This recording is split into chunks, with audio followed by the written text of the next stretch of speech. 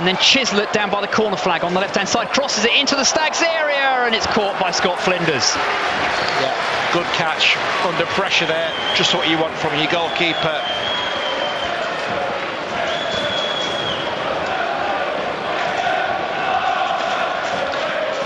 Great noise from the Stags fans. They're enjoying it at the moment. And why wouldn't they be? We're 2-1 up.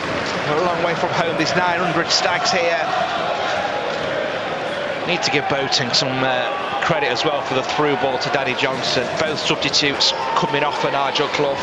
Harbottle slides it back to Flinders. Knocks it back into the Wimbledon half. It's headed on by Keillor-Dunn. Can Keillor-Dunn get on the end of it? It's Keillor-Dunn to the edge of the area! Oh, what a goal from Davis Keillor-Dunn, who finds it to the bottom left-hand corner of the net. That is a fabulous goal from Davis Keillor-Dunn. It's his third goal in 3 successive games, and the Stags lead here by 3 goals to 1. 77 minutes on the clock. AFC Wimbledon 1, Mansfield Town 3. More fabulous moments for the Mansfield Town fans, packed behind that goal, 900 plus of them. What a finish from Keillor-Dunn.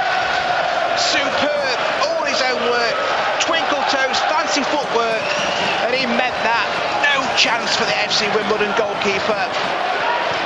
Terrific moments for Mansfield Town.